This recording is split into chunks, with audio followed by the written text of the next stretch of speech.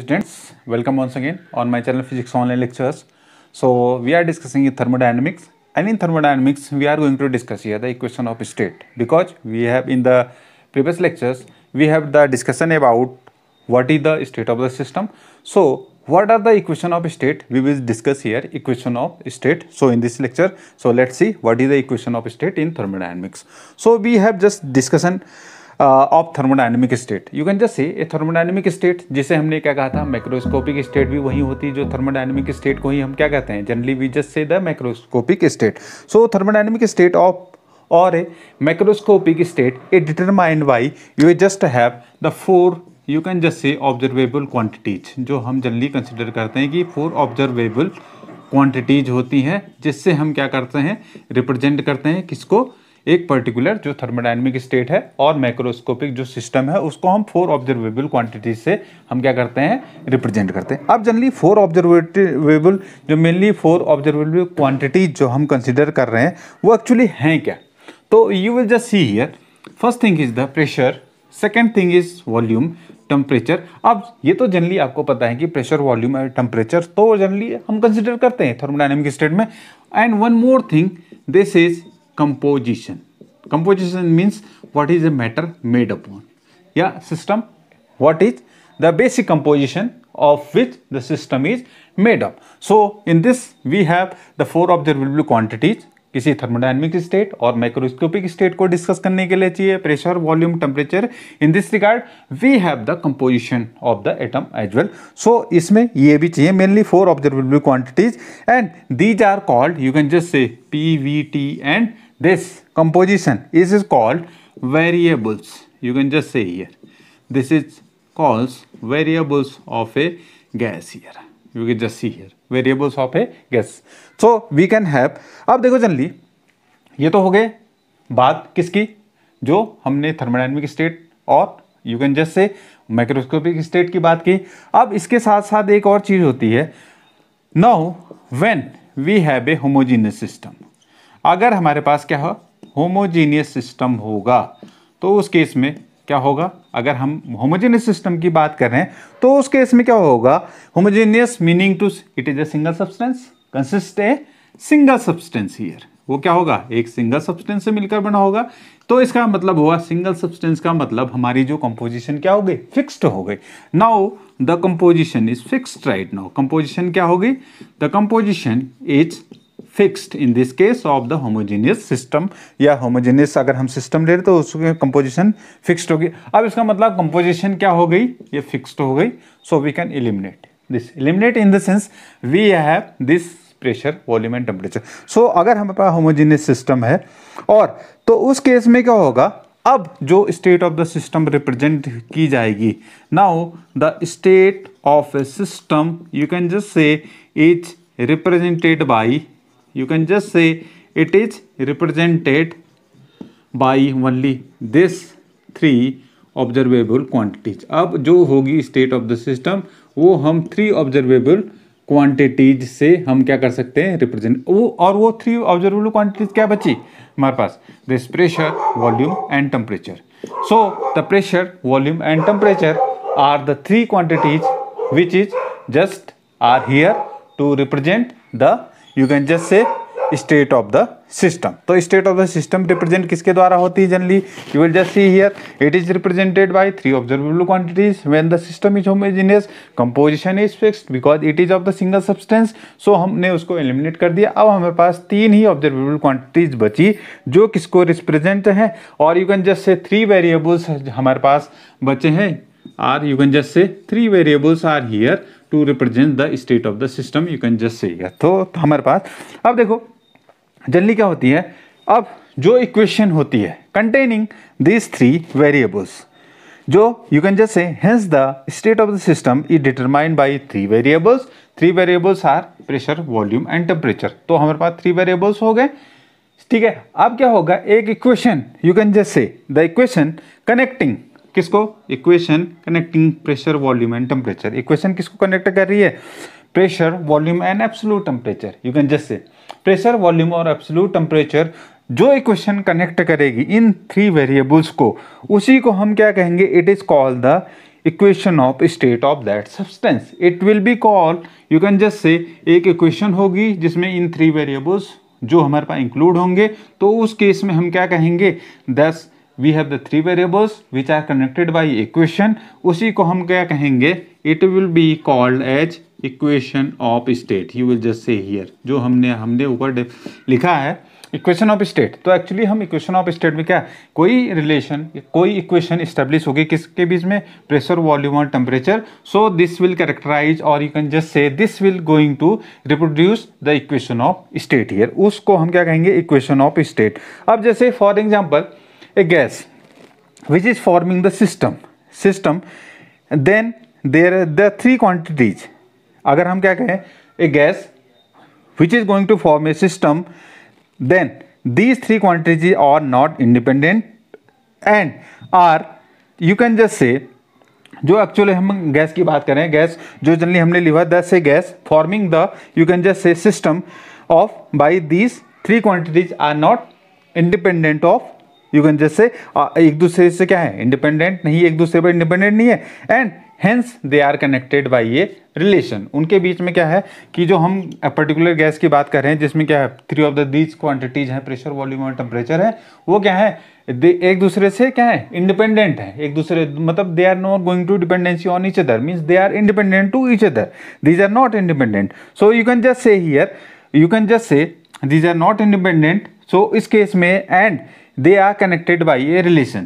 These are not independent, they are connected by a relation, and we have this relation, we can just say them f of this PVT, this is equals to 0, which is called the, you can just say, अगर इस तरह से कोई relation है जिसमें क्या है, ये quantities which pressure, volume and temperature are not independent, एक दूसरे से independent नहीं है, तो we will just say them this, we will just say them equation of state।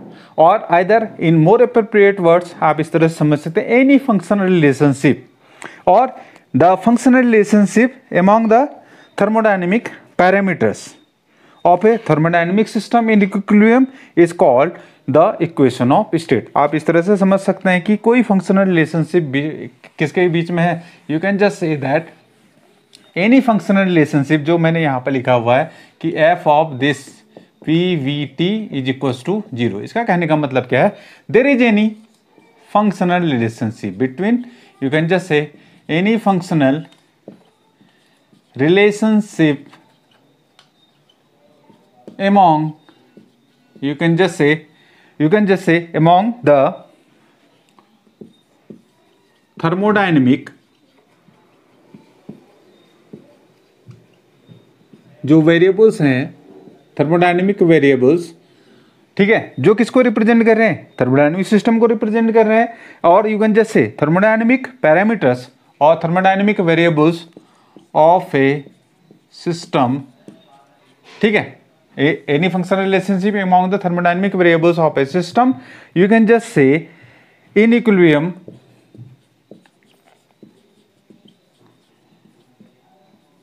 you can just say any functional relationship among the thermodynamic variables or thermodynamic state of the system in equilibrium, ठीक है। तो उससे क्या होगा, जो equilibrium में, मतलब जो फंक्शनल रिलेशनशिप इनके बीच में प्रोड्यूस होगा, इनके बीच में जो फंक्शनल रिलेशनशिप प्रोड्यूस हो रहा है किसके द्वारा, among the 3 वेरिएबल जो हमारे पास हैं, यू कैन जस्ट से, और जो हमारे पास functional relationship among the variables, thermodynamic variable in the system in equilibrium, it is called, you can just say equation of state. इसी को हम क्या कहेंगे, we will just say them the equation of state. इसी को हम क्या कहेंगे, it is called to be called as equation of state. You can just say equation of this is state here, जो रिप्रेजेंट कर रहा है इक्वेशन किसके बीच में, प्रेशर, वॉल्यूम एंड टेम्परेचर, जो थर्मोडायनेमिक वेरिएबल्स हैं इनके बीच में रिलेशन रिप्रेजेंट कर रहा है। तो इस तरह से we can just define here equation of state. अब generally we have the certain examples, so it is much more understand, you can just more have proper information by this examples. अगर हम एग्जांपल, बेसिक एग्जांपल की अगर हम बात करें तो generally क्या होता है, equation of state for an ideal gas, so we can have, you can just see here for an ideal gas.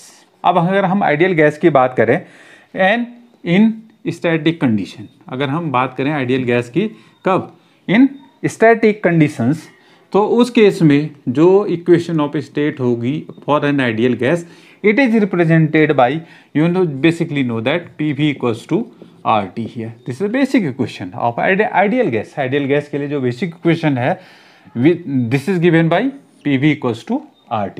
अब यहाँ पर जनरली जो हम R ले रहे हैं, R आपको पता है, this is called the universal gas constant.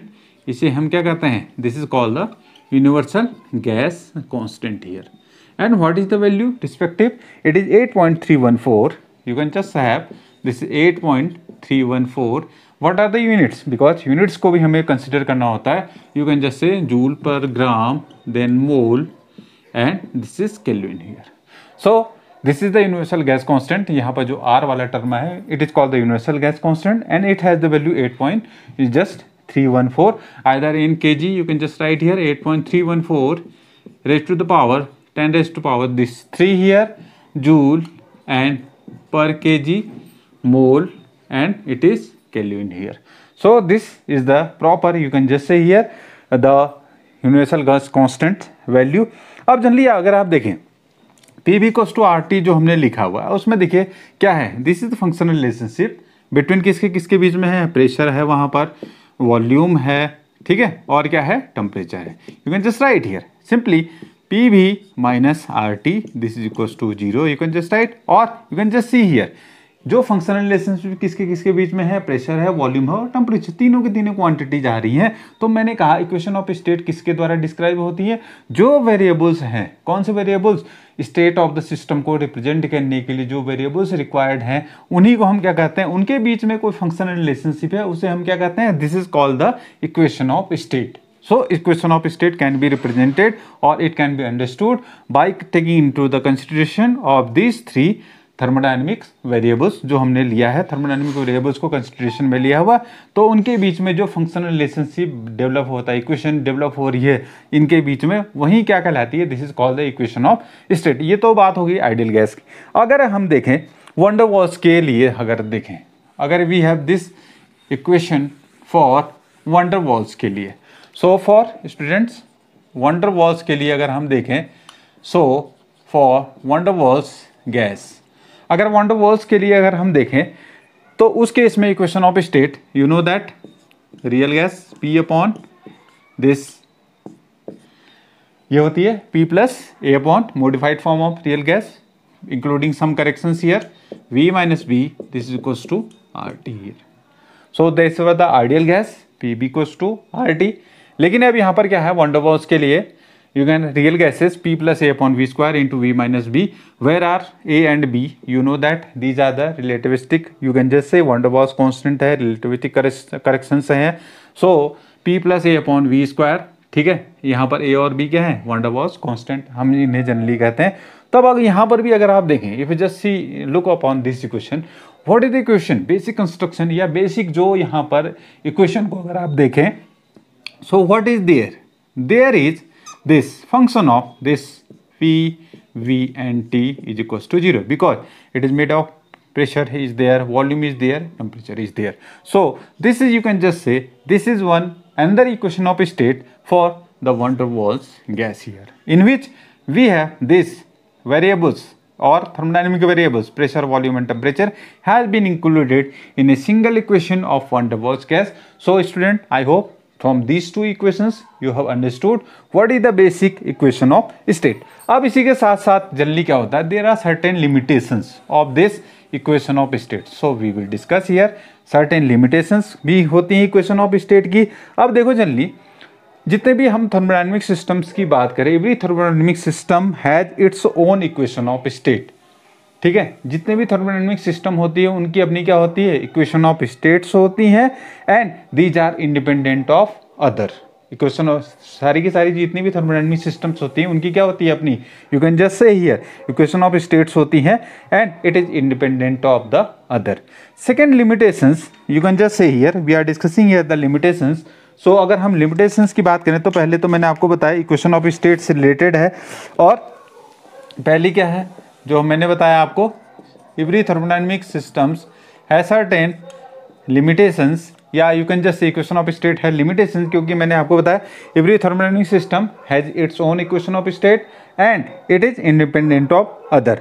अंदर one second you will just see here, जो इक्वेशन होगी स्टेट जो एक्सप्रेस कर रही है किसको, peculiar behaviour of, you can just say one individual system which distinguish it from the other. You can just say an equation of state जो होगी express करेगी किसी पर्टिकुलर बिहेवियर को, किसको, जो इंडिविजुअल सिस्टम को, और उस individual system which distinguish it from the, उस इंडिविजुअल सिस्टम को डिस्टिंग्विश करेगी किससे, अदर से. So this is equation of state की limitation. Second limitation, either you can just say an equation of state is not a theoretical, you can just say deduction from the thermodynamics, but it is an experimental addition to, you can just say here, जो actual में हम यहाँ पर equation of state को जो हम consider कर रहे हैं, it is not a theoretical deduction from the thermodynamics, but it is an, you can just say here, experimental addition to it, you can just say here. And the fourth one जो limitations यहाँ पर हम study करेंगे, the equation of state is not applicable to a system which is not in thermodynamic equilibrium. अगर system thermodynamic equilibrium में है तो equation of state has its no meaning. Equation of state की कोई भी मीनिंग नहीं होगी. जब क्या होगा, system is not applicable, you can just say, अगर वो थर्मोडायनेमिक इक्विलिब्रियम में है तो equation of state is not applicable for such type of the systems which are not in thermal equilibrium और thermodynamic equilibrium. So students, in this lecture we have discussed equation of state and the state variables also we have discussed here, and we have certain limitations we have discussed here. So I hope you have understood about equation of state by certain examples we have included here. We have the ideal gas, van der Waals gas को भी हमने consider में लिया था. So students, I hope you have understood, you have learnt a lot from this lecture as well. So we will meet in the next lecture. Until then, take care, and we have the proper information of this in the upcoming lectures. So keep subscribing and we will just meet in the next video. Thank you. Thanks to all of you.